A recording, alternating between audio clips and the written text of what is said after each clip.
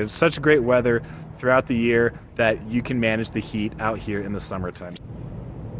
What's going on, guys? Jacoborth back here with another video of Jacob's Life in Vegas, here to talk about a certain aspect of living in Las Vegas that people are usually very familiar with when they think of Vegas. But before I get into it, thanks for checking out this channel. Thanks for checking out all my videos. Please subscribe if you haven't.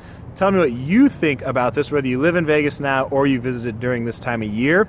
Also be sure to go to my website, Jacobslifeinvegas.com. You can get on the email list and get more content in the future. I'm also on Twitter at JacobsVegasLife and Instagram, JacobsLifeinvegas. Now, this is a question people ask me when they're getting ready to move here to Las Vegas about the weather, and they'll ask about the heat, because whenever people think of Vegas, they think of the heat. They think of hot summers, they know it's in the desert, they think it's hot all year round, which it is not. But people ask, you know, is the heat, is it really that bad, okay?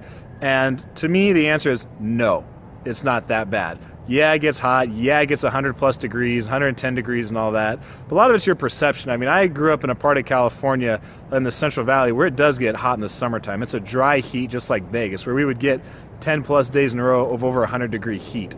So for me growing up in that, to come here to Vegas, was it that bad? No, not really. I mean, if you're moving here from Wisconsin or something, then it might feel like hell on earth to you. But for really about 2 months out of the year to have that kind of heat, it's very manageable. The weather here is very good for the most part. Yeah, the summertime does get really hot, but it's just a couple months out of the year, and it's really not that bad. And plus, it's a dry heat out here, okay? I will take a dry heat over humidity any day of the week, okay? I will take the dry heat. You can get in the shade and cool off over being outside and just being sticky, like you're in, in Houston, Texas, or you're down in the South or something like that.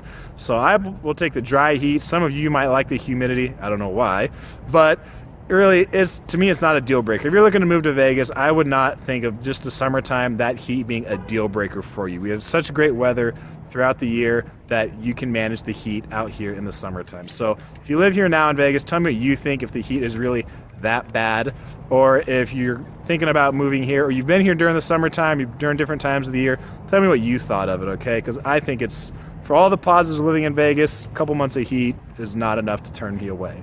That's it for this video, guys. I am Jacob, and this is my life in Vegas.